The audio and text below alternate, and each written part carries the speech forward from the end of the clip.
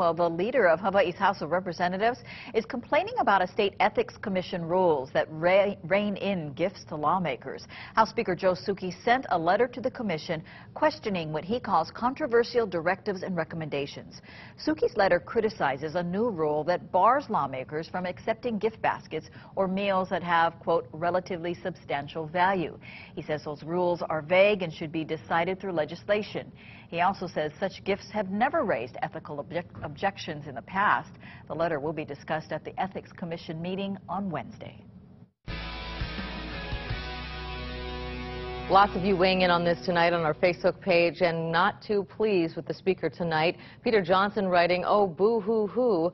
Don't like that the lobbyists can't take you out to fancy dinners anymore? Get out of politics." Gordon Lau says, "Focus on legislating for the people, Souki, instead of yourself." And Andy Hunt adding, "Same law's been in place for federal employees and defense contractors for years. It's called ethics. Lord knows that's something missing in politics these days, but look it up sometime." We want to know what you think of this story. Head to Facebook and share your thoughts with us.